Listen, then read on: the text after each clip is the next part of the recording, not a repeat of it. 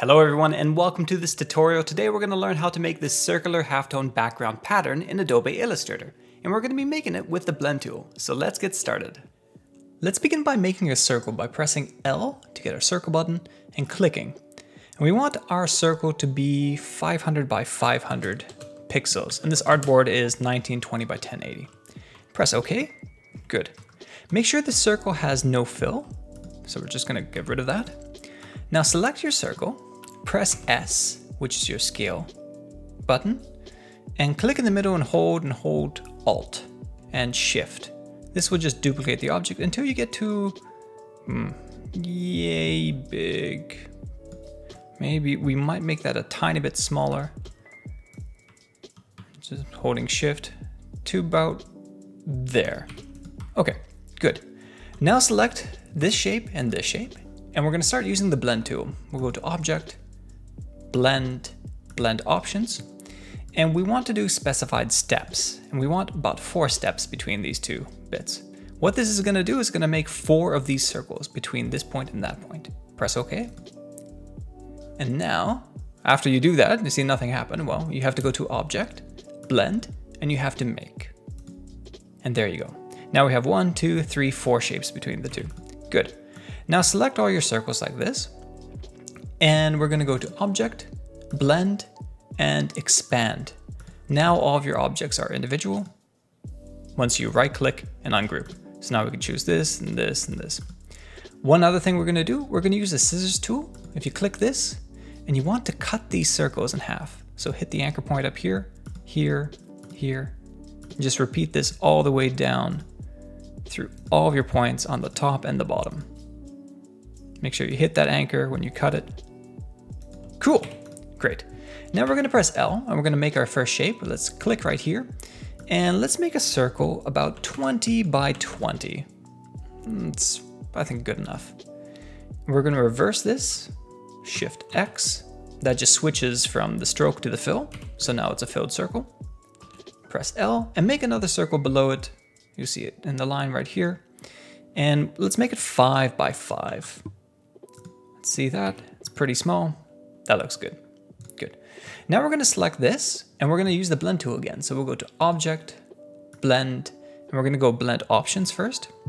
And now we're going to do Specified Distance. And we want a distance that we replicate this object a whole bunch of times, but that the objects don't overlap.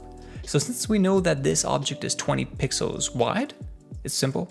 Just make sure that this distance is bigger than 20 pixels. So we'll choose something like 25 and press OK.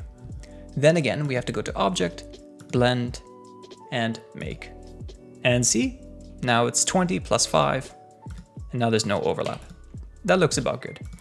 Now select this object, hold Alt and Shift, and make a couple copies. So I'm just holding Alt and Shift and clicking and dragging like that. So we have 1, 2, 3, 4, 5, 6. 1, 2, 3, 4, 5, 6, and one more just for good measure. Okay, good. Now, select your shape right here. It's cut in half. Hold Shift and select your blended line and go to Object, Blend, and Replace Spine. Do this for each step. Click on here, here. I'm holding Shift when I click on both of them. Blend, Replace Spine. Here and here, Object, Blend, Replace Spine, and same deal for these two objects. We're almost there, guys. Replace Spine, there and there, Object, Blend, and we just have one more in here. Let's get it done. Cool, that looks perfect. Now we can select this half, we can delete it, we don't need that anymore. And we can select all of our objects right here. Go to Object, Blend, and Expand. Now go to Object, Transform, and Reflect. And when this box pops up, make sure that we're reflecting along the vertical axis. It should be 90, well, it should be vertical, it should be on 90. You want Preview to be on, and make sure you press Copy. That's super important. Then I'm just going to hold Shift and make sure that this overlaps like that. So all the lines now overlap. That looks perfect. Cool. So having done that, This is all separate objects. We're going to select all of our objects like here and press Ctrl G. That just groups them together. We can get rid of this line because we don't need that anymore. And we're going to move it over here. And now I'm going to give this just a different color for now. Let's give it an orange like we had before. And yeah, that all looks good. Now let's move it down to this corner right here. So the center is roughly on that corner. And we're going to move it by holding Shift and Alt until these points kind of overlap. We'll see them overlap when they do something like that. Okay. Yeah, that looks good. So these 2 points overlap, these points don't overlap. And we're going to press Ctrl D, Ctrl D, and Ctrl D. Okay.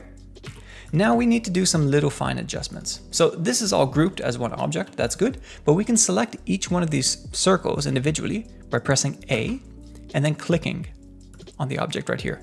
And we're just going to delete these 2 points right here. It just makes it a bit cleaner. It looks like the shape is moving into itself like that. We're going to do the same on each one. So remember, I have the A key selected or pressed, because if you use the direct select key, the V, you end up selecting everything. So press A and you just select one object at a time. Delete, delete. And I think we're good there. Yeah, I think we can work with this.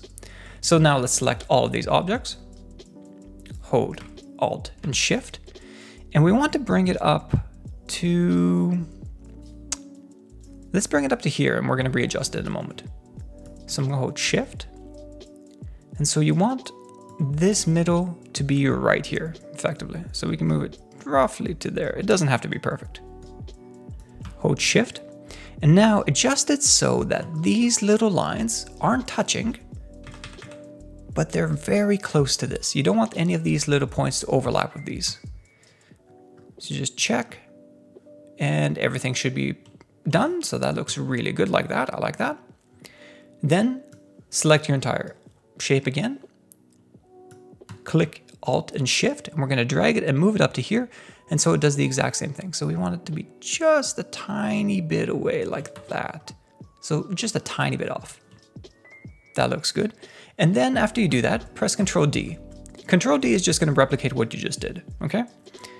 So now that we have all that, we're going to select our entire shape. We'll do one more thing to make it look a bit nicer. You can press R, which rotates it.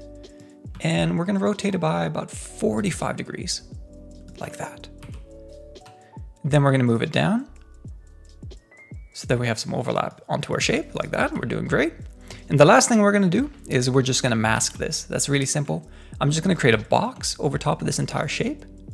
So from that corner to that corner, it doesn't matter what color the box is because it's just going to be a mask. Then select all of your shapes like this.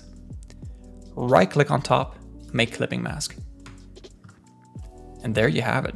So I kind of missed with the box. You can see that went off, but I can adjust that by just adjusting the box like that.